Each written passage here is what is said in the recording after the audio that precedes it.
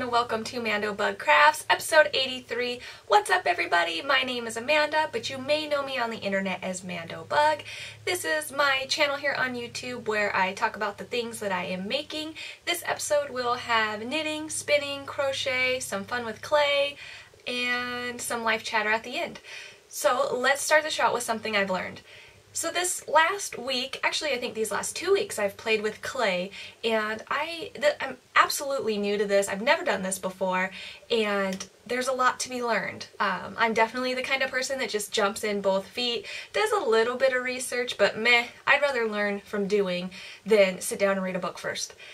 So I did some playing with polymer clay, which I used Sculpey Bake Clay. I don't know if you can see that with the glare on it.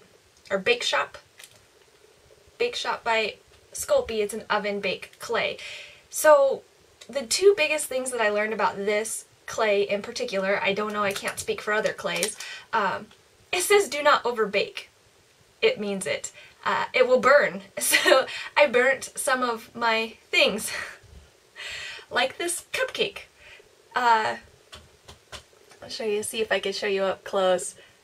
Look at the bottom's all burnt. The little bottom piece was just like pink clay, but it got overbaked and it got burnt. And even the white has like a nasty, dingy, gray burnt around it. So don't overbake this clay, for sure. The reason it got overbaked, so I made a series of charms with Lori, my mother-in-law, and buttons and charms and beads, and we baked them all together. Well, the baking instructions say 15 minutes for every 1/4 inch of clay. And we had different sized clay items. We should have removed the smaller ones first and let the bigger ones continue to bake instead of baking them all at once for the same amount of time. But one of the reasons we ended up over baking the clay was because that we couldn't tell when they were done. And it turns out for this clay in particular, if you make something that is thinner than 1/4 inch in thickness, it doesn't actually become firm, like really firm. So for example, my mother-in-law made this button, which is just gorgeous. So we used a little, I think it was, well, she had a PVC pipe that we used to roll the clay out as even as possible, and then she had like, it's for like a sunscreen stick, you know, it looks like a glue stick but it's sunscreen. We used that for the size of the buttons, and then we used a retractable pin to make the button holes. So that's how the shape was made. But then she also had these really cool stamps that we used to create the impressions. So this one has some fun swirls in it, and we did some with snowflakes as well. And I really love how the snowflakes turned out. Oh, and after we were done baking them, she did put a glaze on them. She does those, you know those, what are they? I don't know what you call them, but basically you paint rocks and you hide them out in the woods, and then people that find them will share them on social media and hide their own rocks and keep some, and I think there's a name for that, but I don't remember. But she does that, and she used the glaze that she puts on her painted rocks on the buttons and the charms that we made. So yeah, we used a stamp, pressed it into the clay, baked it, then painted it, and these ones were really fun because we would like paint and wipe, and it kind of gives a multi-dimensional color and smeared look to it. But anyways, this button is not 1/4 inch thick, and it's not super stable, even though it's been completely baked. So I think for this clay specifically, you need at least 1/4 inch thickness to get a nice, solid, finished baked piece. For example, I made some beads with some clay I was playing around with, and this is absolutely solid. Like, it's not pliable whatsoever, but it definitely has that minimum 1/4 inch thickness. And I may be completely wrong about this. Like I said, this is the first time I've ever done this, but this seems to be what I've learned through our experiment. I did make a variety of other things as well. I'll insert pictures because everything is so small it's hard to share. I made candy cane stitch markers. I tried to make another pumpkin, but he got burnt. I made a handful of buttons and a little Christmas wreath, and just played with some clay and made these little circle stitch markers as well as some snowflake stitch markers. So, well, and then Emily made a button. It kind of looks like a pig nose though. But it was a lot of fun to play with clay, and I definitely want to keep adventuring into playing with it. I just have a lot to learn. So that is what I learned this week. So moving on to finished objects, I have been on this serious Operation Whip Down kick. Like, you guys heard me last week talk about how I frogged over 10 projects. I just want to clean up what I've got going on, which can be difficult sometimes, and here comes the sun right in my eye. Let me fix that. Okay, back under control. So, Operation Whip Down, I'm trying to clean things up. You know, I'm trying, the new year's about to start, and I want to have a fresh start. So I've been focusing on finishing my works in progress before casting on new. No matter how excited and motivated I am to work on the project, I got some great advice from a fellow crocheter that basically said, you know, it can wait. It can wait. I know you're excited, but if it's that exciting to you, it's going to be even more exciting when you get to finishing it, and, you know, stop leaving these works in progress behind. And she's so right. So I have finished a few things in the last 2 weeks. I finished the second fur bird. This one is for my son Jack, and let me just say, this one is what it's supposed to look like. The other fur bird that I made was taller and a little bit wonkier and looked more like a Furby.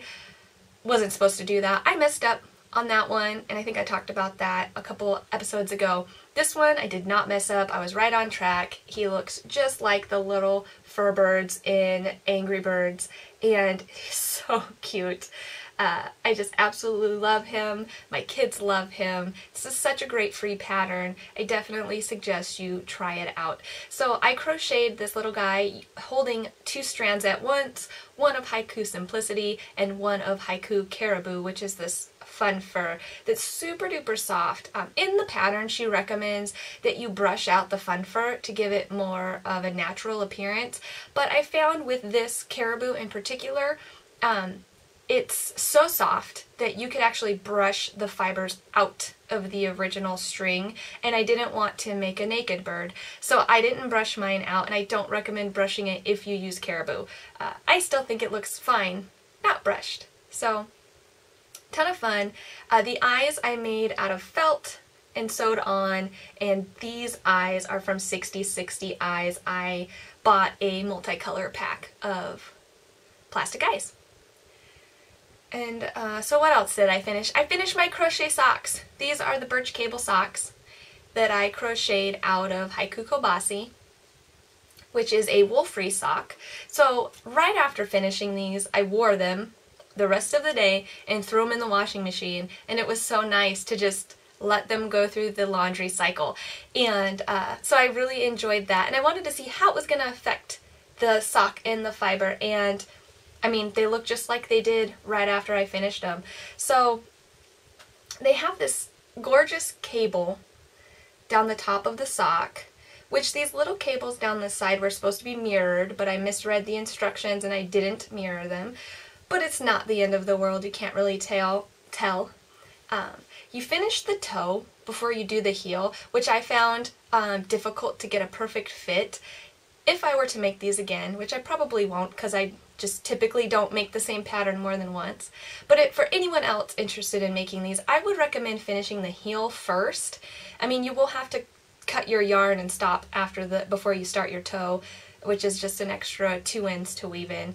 But if you have your heel in, when you're decreasing down and closing off your toe, you can make sure you get a perfect fit, because the heel's pretty much set in its size. So doing the heel last, I wasn't sure if they were going to fit. They are like just a smidge too big, but they're still comfortable. I enjoy them.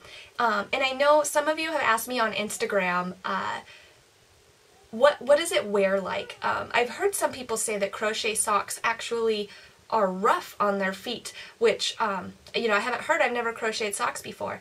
So I don't know if it's the fact that the majority of this sock is crocheted using an extended single crochet, which is not super common, or if it's the yarn, but these socks are not rough on my feet. Although the one thing I will say about these socks is that they are denser than a fingering weight knit sock. So these are fingering weight crocheted. They are denser than I would expect. They're denser than a knitted fingering weight sock. So this fingering weight crocheted sock feels and wears much more like a heavy sport or DK knit sock. So it's definitely going to be thicker.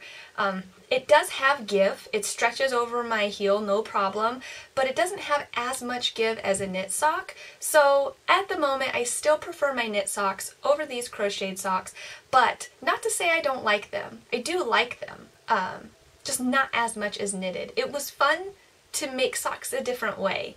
And I really enjoyed this patterning on the toe and the heel.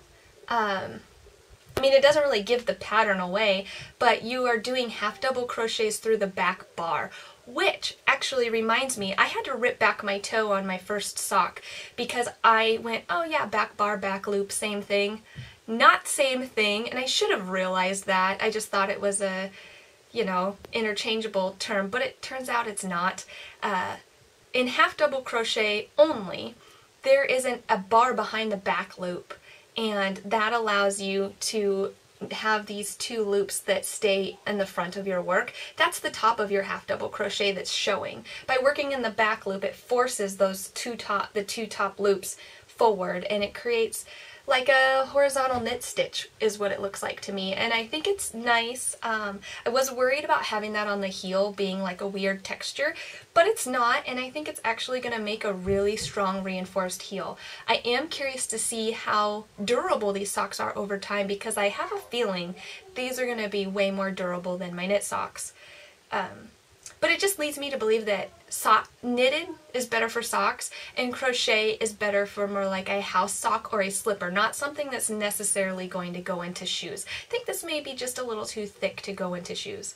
So overall, the pattern was really great. I have detailed notes on my Ravelry project page, which of course will be linked down below.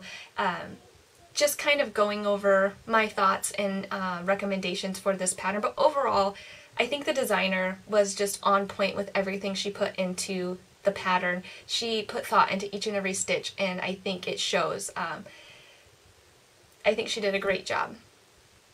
And I'm pleased. And you know, another thing that's interesting is that these are my first ever crocheted socks. The first ever socks that I cast on to knit were also top down and cabled.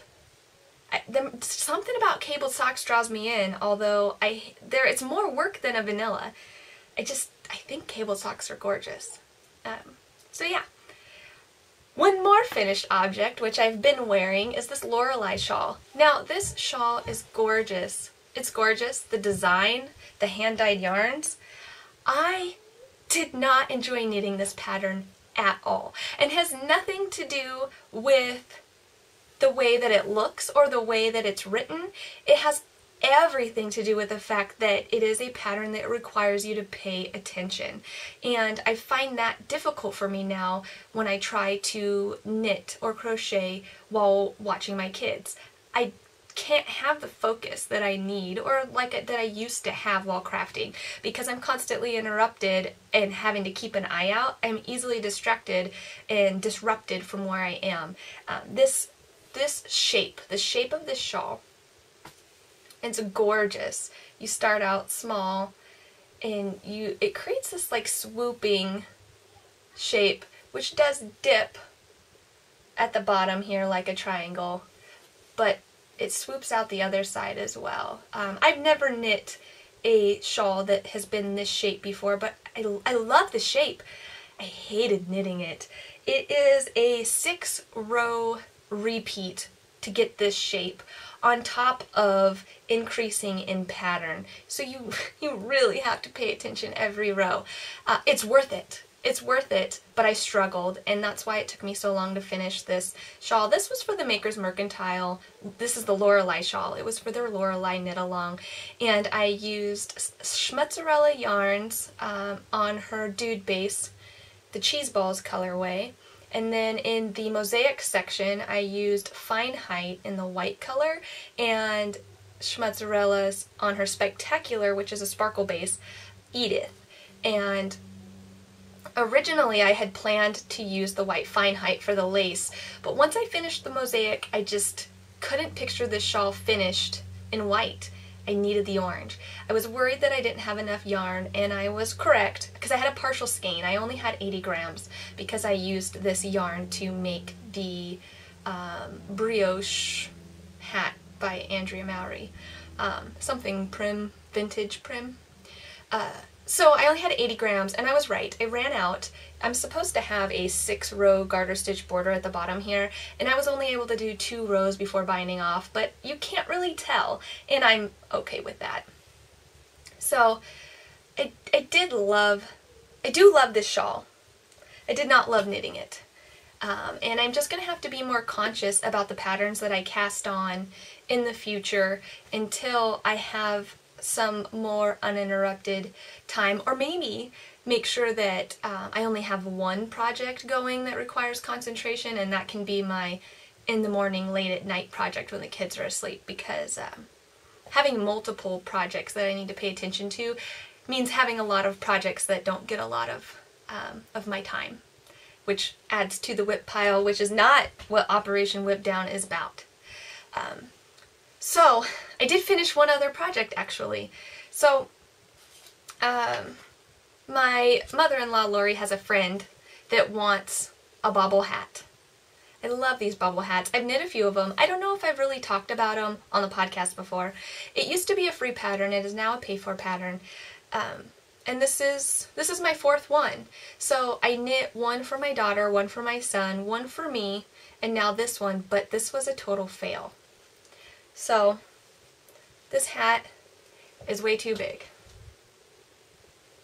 This is what happens when you don't do your gauge swatch and you don't pay attention to gauge. I don't like it. She doesn't want a slouchy hat. This pattern is meant to be a beanie. So that's this one. And I knit it using a combination of acrylic yarns, Hobby Lobby's I Love This Yarn, and Vanna's Choice that was in the stash combined of me and my mother-in-law. This is an older one that I knit myself, and I didn't put it on Ravelry. I didn't write down notes, and I should have, because this one fits. It's a little big.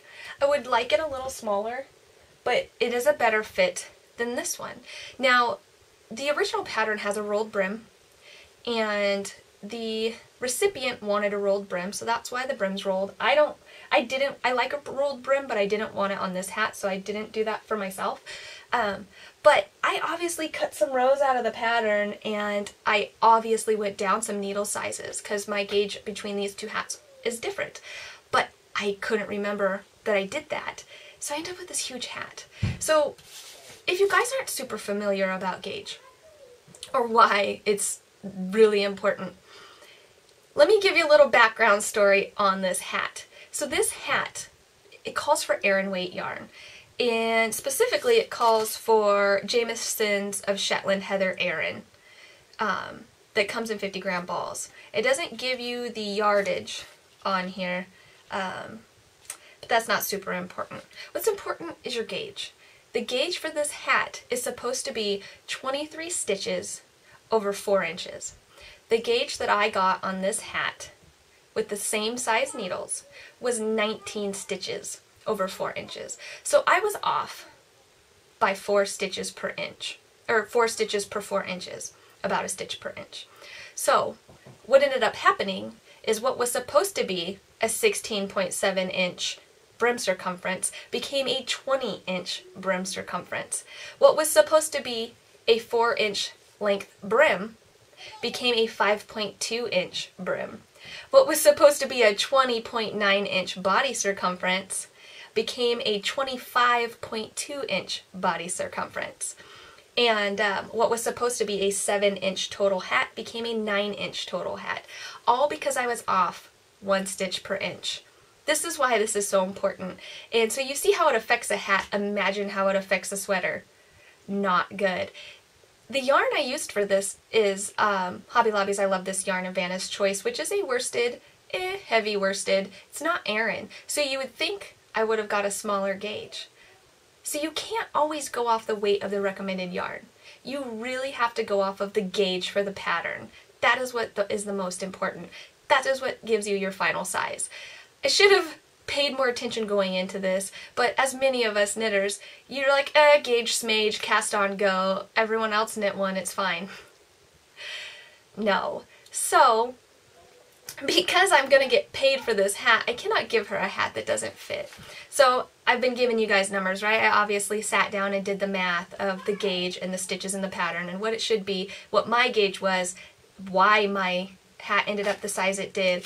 And I've figured out that in order to knit the hat with this yarn, the size that it needs to be, I need to cast on less stitches considerably and cut out pattern repeats of the chart. Now I don't, because it's not a free pattern anymore, I don't want to give away too much of the numbers, but I am cutting out an entire repeat, which is a 30 stitch repeat, and with repeats that are that big, you're really kind of caught in how easily you can modify the pattern without having to do heavy modifications.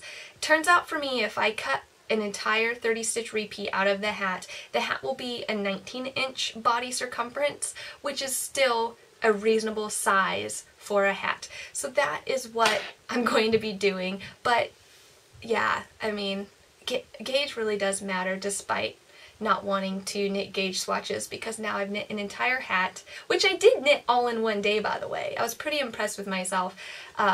It's mostly all I did that day, besides, you know, cook dinner and stuff. But yeah, I mean, this is just, anybody have a big head? This needs to go to a big head person. 25-inch head? Anybody? So yeah, I mean, still learning lessons I already know, just paying the price, I guess. So yeah, I showed you I've started the second hat, so that's one of my works in progress. My other works in progress have included whipping down one project that's pretty old, actually very old. I think it is my oldest work in progress, is this snowflake blanket, which I actually think I showed on the very first episode of Mandobug Crafts over 4 years ago. Don't go back and watch that episode, by the way. It's horrible. I was actually telling Stephanie the other day, I was so nervous to record my first at least like 10 episodes that I couldn't get in front of the camera without having an angry fireball, which is an Angry Orchard with a shot of Fireball in it. And it was probably more than just a shot, because I would drink down the whole neck of the bottle and then fill it up with Fireball. That was the only way I could relax to force myself to do this. I don't talk a lot about the social anxiety that I've worked to overcome throughout the years. Doing this podcast is part of that. You know, it was pretty bad when I was in middle school, but as I got older, I learned that I needed to overcome it, and I started putting myself in situations that were uncomfortable until they became comfortable. Definitely slow and steady, and I still struggle at times, but yeah, those first few episodes were rough, so I don't recommend watching them. Some of you have watched them, and I don't know how, but the podcast has definitely come a long way. Well, and so have I as a crafter. I've learned so much. So this snowflake blanket is a free pattern by Red Heart that's actually, I wonder if I can find it.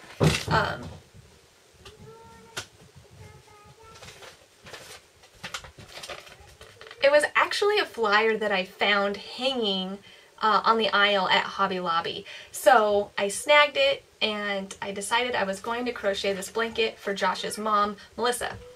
So I've been working on it since 2012, and I've made pretty good progress. I decided to alter the size a little bit. I think the original one calls for...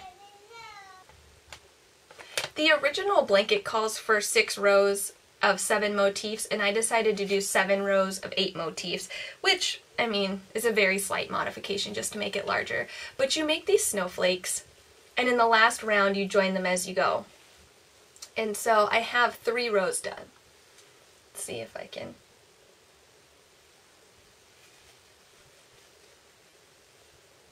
The original blanket is just meant to be a lap throw, and I wanted it to be a little bit larger of a lap throw so that in the holiday season it could be a really cute accent blanket for a couch. Now, as you're joining, you get these giant holes that are left in between the snowflakes. There is a second smaller motif that is made and joined in the final round to fill in these gaps. So once I get my 7 by 8 rows, I will be able to go back and finish the smaller holes with the smaller motif. I've already made all of the snowflakes, and I stopped 2 rounds before they were done because that's when you switch colors, and then that's when you get to join. So I have these little 10 packs that I had made with the snowflake up to 2 rounds before it's done. And I bundled them in packs of 10 so I could easily keep track of how many I had made. And so I've just been picking one up, doing my round, doing the last round, and joining as you go. So it's been interesting. I'm crocheting it with Red Heart Super Saver because that's the color the pattern's made in, and when I was at the store, I was like, that's what it has to be. So this is the Shaded Dusk color, and then there's also the white accents. So I've been working with that, but it's been so long since I've worked with Red Heart Super Saver, and this is bought back in 2012, so I think they've changed their yarn since then. But this stuff, after working on it for a little while, is rough on my hands. It's very scratchy, and it starts to like chafe my fingers. So that may be a reason I stopped working on it. But I've picked it back up. I'm gonna finish it. I don't know how soon. I'd like to finish all my whips before the new year, but I'm not gonna press myself to do that. I don't want this to be a stressful experience. So yeah, I'm crocheting that. And then I also picked up an older knitted work in progress, which is the Betwixt Blanket Cape. This was a knit along that was hosted by Skacel last January, and it is giant. You know, I've got these giant works in progress. When I look at my whips, I have 3 blankets, 2 giant shawls, and then some other miscellaneous projects. So part of what's kept me from finishing these projects is just the sheer size and amount of crafting required to make them / finish them. So I'm going to try to show this the best I can. But right here is your neck. And this, whoops, I don't want to lose it off the needles, but this all hangs down the back. And I have all of my front knit. So you have like these front panels that hang in the front, and then the rest of it is connected down the back. And it's like a big poncho cape. I may have to insert a picture of it for you to really be able to see, because I can't get far enough away to show this to you in its entirety. But it's really, really beautiful pattern. It's knit out of Haiku Kenzie, and I knit it using the Salted Gray and the, it's a wine name.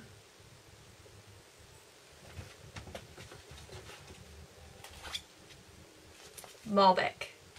And this one doesn't say, but I think it's salted gray salt, something like that. It's very interesting because this one has flecks of like a light purple in it, and on its own it kind of looks like a dark blue that's got shades of purple in it, but next to the gray it just looks almost black, which is fine by me. I was just surprised how it turned out once you put the 2 colors together. So I've been knitting on this. I still have a ways to go, but this is mindless and easy to work on while watching the kids. For the most part, there's these large sections of stockinette that are just striped, and there's only 4 sections of color work, and I've already completed 1, 2, 3, so I just have the 4th one, which is near the end, so it'll be easy to get through because I'll be motivated to finish it up. There's only one other work in progress that I've been working on, and that has been spinning this gorgeous, gorgeous fiber that I got from Vogue Knitting Live from Youthful Fiber Farm and Mill. This is just lovely, lovely fiber. It's a merino bamboo blend. It did not specify the ratio. I have an inkling that it's majority bamboo. She had told me the black is merino and the red is bamboo, and this is majorly red with very, very few amounts, a small amount of black in it.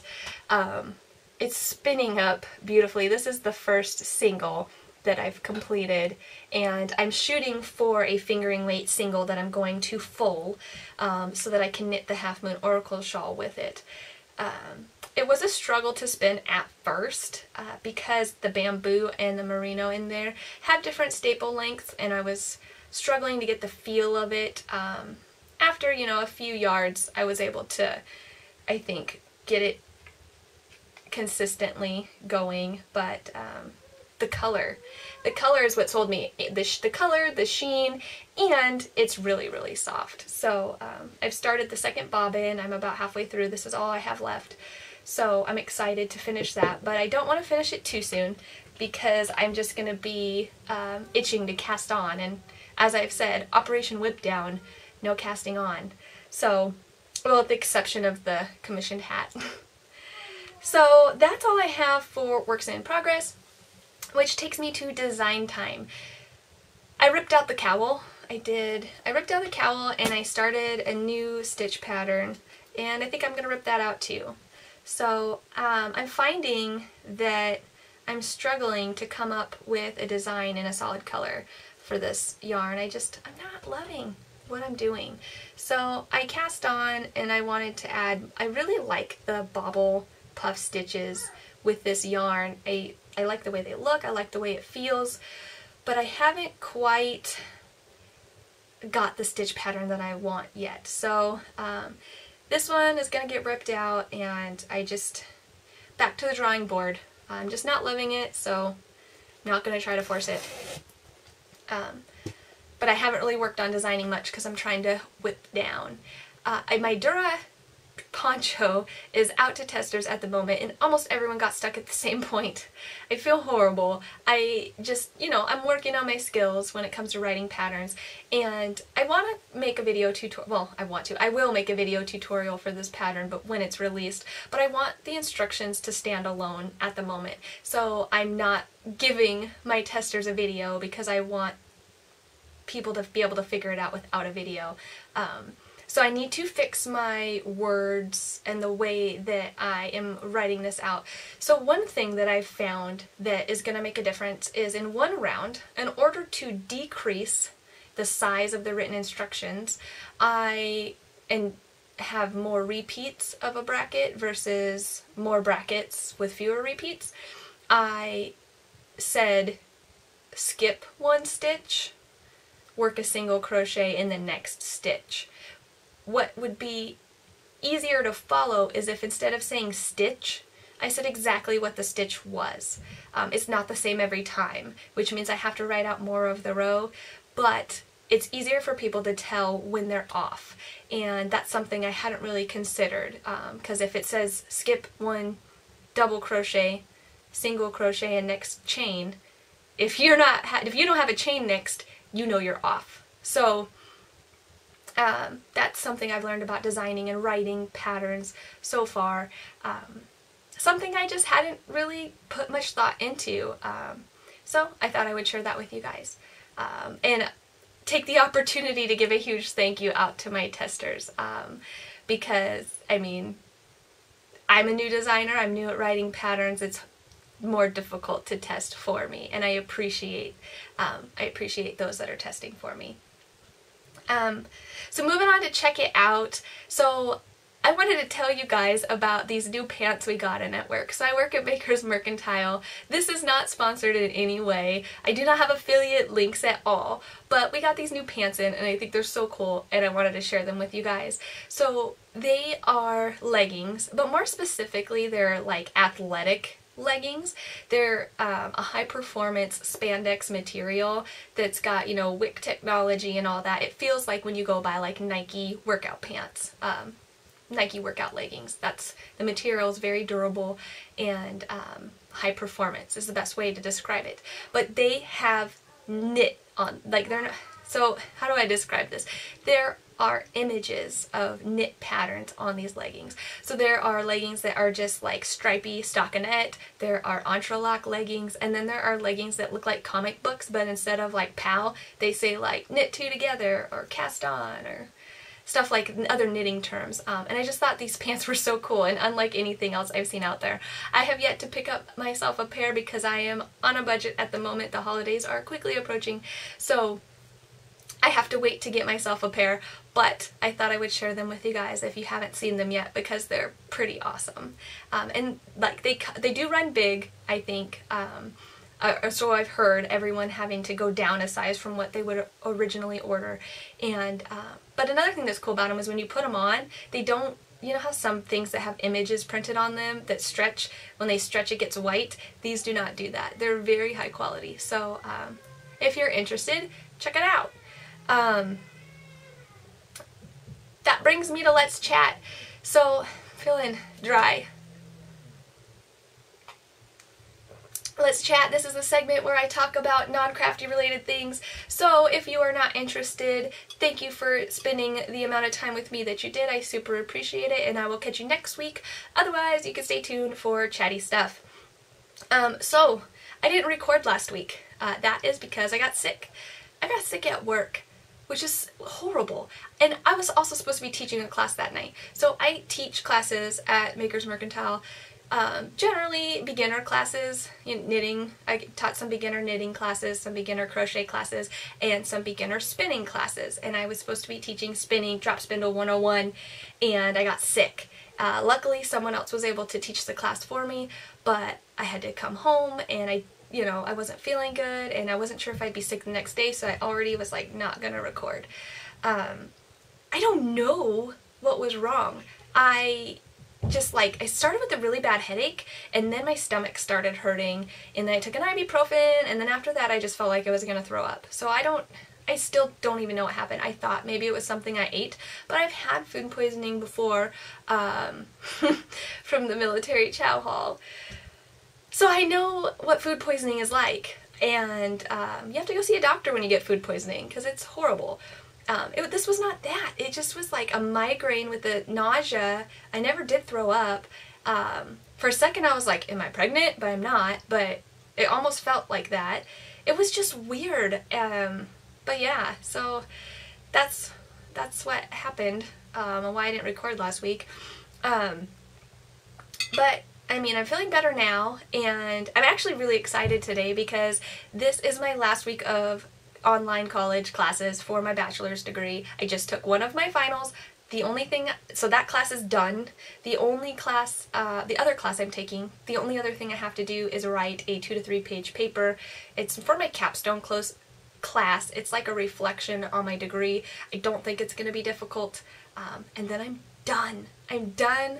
I have finished all of my requirements, and I just have to wait for degree conferment in February, and then I will have my bachelor's degree in business administration, which is going to be so exciting for me. I wasn't sure that I was actually going to be able to do it, and honestly, if I didn't get money for going to school from the GI Bill, I'm not sure that I would have done it at least this soon. It has been very difficult being a stay-at-home mom, having a part-time job, and also doing school full-time online. It's been very stressful, and I'm so excited that it's over. So, and right around the start of the holidays, right? So Thanksgiving is coming up. For me, I'm recording the day before Thanksgiving, so Thanksgiving is tomorrow. You may have already had your Thanksgiving if you're an American. Of course, I'm assuming you're an American. So if you are an American, I hope you had a great Thanksgiving, or have a great Thanksgiving depending on when you see this. It's just such a wonderful time to spend with your family, and I'm looking forward to spending time with mine. We will be deep frying a turkey, which my husband does. It scares me every single time. I can't even be around it, but it's really, really good. And then I'll be making all of the side dishes and desserts. We're going to do pumpkin pie and peach cobbler this year, just because I can't live without pumpkin pie. Nobody else really cares for it. And my husband requested peach cobbler, so that's what we're doing for dessert. It's a little less traditional. Do you guys cook anything for Thanksgiving that is traditional to you, but maybe not a traditional Thanksgiving dish? I would be very interested to hear about that. Let me know in the comments below. But yeah, it's just an amazing time to be thankful, and I'm thankful for so much.